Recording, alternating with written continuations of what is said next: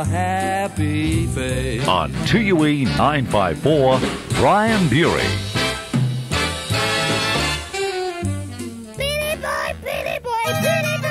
Remember 2 budgies down, 1 budgie up, mozzarella cheese and an olive on the top. It makes a budgie pizza, and nothing could be neater. Nothing could be sweeter than to have a budgie pizza and you. How naughty. Over 20 years ago, a fierce two-fisted female protagonist in an antique dress and bristling moustache, Aunty Jack, and a group of equally eccentric regular characters, including an old pal of ours, Rory O'Donoghue, leapt onto our television screens. Apart from the pilot episode, 13 others, and a genuinely funny album, Aunty Jack Sings Wollongong, the series didn't survive. I don't know why. However, it was enough to build a legend on, and 20 years down the track, Shock Records have resurrected. Well, I don't suppose resurrected's a word. Brought back that fabulous album. I'm pleased to say Aunty Jack, Grahame Bond, Rory O'Donoghue are in the studio. Grahame, g'day. G'day. Rory, Fantastic. good to see you. G'day, Brian. How are you? How you going? Well. Did the Budgie Pizza ever take on? Well, Budgie Pizza was part of a series we did called The Off Show. It was beyond, after Aunty Jack. It's on a second. We've got a bonus CD on this album set. And, Did you mean did it ever take on as a food? Like Pizza Hut ever? You just have the little budgie with its face, two with its face down in the mozzarella cheese, and the other one with its little claws up to put an olive in each claw. Canary canopies. Yeah. We did, or we'll probably have them phoning in. RSPCA. No, that was in The Off Show, which was a series that we did where the first 3 episodes were banned. The first show was called The Completely Off Show. The second one was called Not As Off As Last Week, But Almost. And the third one was called The Absolutely Off Show. And the ABC banned the 3 of them. Banned the 3 of them. So they really were off. They were never shown. They never got on. Never got on. At least Aunty Jack got on. She did. Only 13 episodes. That's all we ever made of Aunty Jack. She was an amazing woman, but I think there were a number of people in Australia who identified with her and said, "That is my auntie." Yeah, I'm sure. Well, yeah, Aunty Jack was. She was like my grandfather in a way. I suppose my grandfather was a boxer. Yeah. And she was like an uncle I had who was. Well, he was like Aunty Jack. He spoke a bit like that, you know. He was quite aggressive. Well, you guys have come armed, if I can use the word, with guitars. Our arms ripped off yet. Yeah. What about Kev? Something of Kev. Oh, why Kev not? Kavanagh. Yeah, Butcher. The Butchers is a bit of a song. Yeah, what about See You Around Like a Kev Song? Kavanagh, yeah. Went to a party just the other night. Dropped a chop, smoked a ham, met a chick who might. Said I was a butcher, thought that I was in. She really freaked me out when she said I'm a vegetarian. You might think eating veggies is really cool and neat, but honey, I can't dig that in cause this cat's into meat. Here we go with a bit of a... Here we go. We go around like a risso, round like a risso, go around. We go around like a risso, round like a risso, go around. We have to do a fade here because we're unplugged. We go around like a risso, round. Not like a record, is it, man? It's had a good job.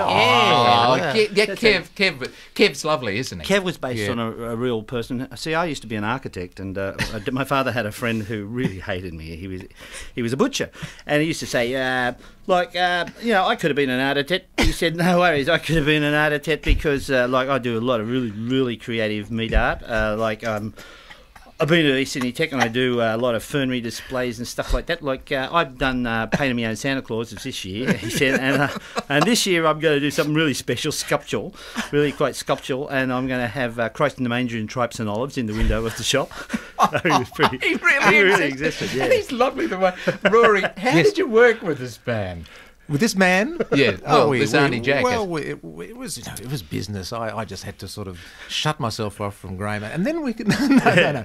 We used to, do it. And Rory had a lovely character to play. Thin Arthur was lovely. Thin Arthur, he was the romantic lead. Yes, he was. But then we played the characters on the park bench, the two little funny little characters on the park bench that used to sit on the bench and talk about all the strange things. What did they do?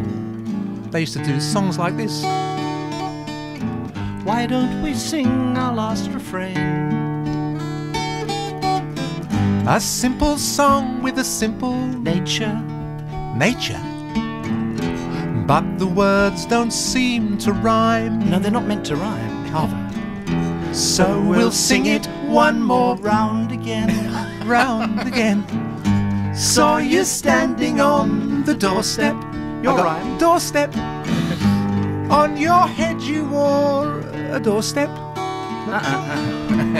Saying, mind if I sit down? And it goes on. I got it. on. I got it. But the words don't seem to fit. They don't rhyme. They No, it doesn't matter. It was very folk, wasn't it? 'Cause Yeah. Well, yeah, no, that was pathos. I mean, Aunty Jack had a lot of levels. It had, obviously Aunty Jack was pretty raucous and brutal. I mean, Rory and I have been working together. I worked it out 31 years. He wasn't born at the time. No, he wasn't. Still there. Now, I'll rip your bloody arms off. Where did that come from? It's got to be another one from his family, Rory, hasn't it? Well, it came from a little for a radio show, wasn't it? Yeah. It was. We did a Aunty Jack as a radio show for Paddy Conroy. Do you know Paddy? Oh, Conroy? yes. Children's radio. Yeah. And at the end of the radio show, because of course you remember the Argonauts. Everyone Yes, remember. yeah. Argonauts was terribly English, wasn't it? Oh, It was terribly, sort of, terribly. oh, hello, this is Jason here, and we've got some jolly good people. Ephesus 4, hello. And Ephesus 4 has got a lovely poem. It reminds me terribly much of Wordsworth here. But anyway, and it was terribly that. Anyway, poor Paddy wanted to change ABC Children's Radio, and he said, I want you to do something different. So Peter Weir and myself wrote it. yeah, Peter yeah. Weir, the filmmaker. Yeah. And we wrote this idea, and Rory and I put some music together. And at the end of this episode, Aunty Jack said, and remember, you horrible little pigs, if you don't listen to this radio show, I'll jump through your speakers and rip your bloody arms off. Well, the woman who was the head of ABC Children's Radio thought that the character was based on her. And she said there was no way that was going to follow the Argonauts and replace. So it took, 4 years later was we got onto television, so it wasn't instant success. Do you reckon? I sort of feel the time is ripe to bring Aunty Jack back again. I sort of think people want to really have a bit of fun and a bit of nonsense, don't you? Don't you we think? could do it as a radio show, as long as Yeah. we didn't have to put the costumes back on. Well, you wouldn't fit into Thin Arthur's outfit anymore. He's not fat, he's just bigger. He's sort of thick. He's matured. he pumps iron. He doesn't. No, I just do the ironing for me. I go to gym. I do all that. I do. Tell me the people you worked with. I mean, there were lots of folks who came through there with you. Gary McDonald, of course. Gary, Johnny Durham was in the first Johnny series. Durham. Great. It Nice was wonderful. bloke. Yeah. And on the album, sorry, Graham. And on the album, of course, we've got lots of fabulous musicians who played with us. The Jesus Christ Superstar Pit Orchestra, who went on to become John English's band, and we've got Renee Gayer sang on it a bit. Really? Yeah, Renee walked in. She said, "Have you got a backing singer singing on this album?" And we said, "No." She said, "Well, I'm the best singer in town." She was 17. So Well, yes. Well, good on her, so we put because her on. she's still like that too. she's a fantastic singer. Yeah. And so she's on it. And lots of good people came through the Aunty Jack show. Or not through that, through Flashnick from Gindervik. Can we have a drop of Flash? Flashnick and Gindervik. Yes.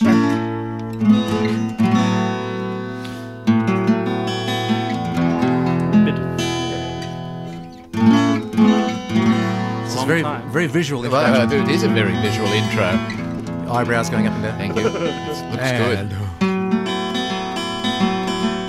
Okay, here we go. Nick, He sings. you're on the Mudgee Mail. Ride the lady, ride. Make it on time. You've got to say your family name. Your family name, your pride is right on the line. And so, you've got to go and stop the mail on time, or Riley's gonna die. So don't fail, or you'll be hanged and dead in jail. Yoo-hoo. I loved him. Flashnick from Gindervik, keep running now, Flashnick. Carson is coming again. He's coming with his gunner men. He'll chase you to the end. So long, my bonny-headed boy. So long, my bonny-headed boy. Yeah, I thought for a moment you're going to finish together. I thought, no, we were looking as it goes on and on. But We that goes was- on, we sort of- a lot of people we worked with there. Was a fantastic cast in Flashnick from Gindervik. We had John Million, God rest his Oh, soul. yes. Yeah. Johnny Hewitt. Yeah. John- God rest his soul. too. John Bluthal. Max and, Gillies. Max Gillies, it was terrific. We had amazing. It must have been Lex one. Marinos. What's it like G'day, Lex. When you all get together with so much talent, so much creativity? Is it?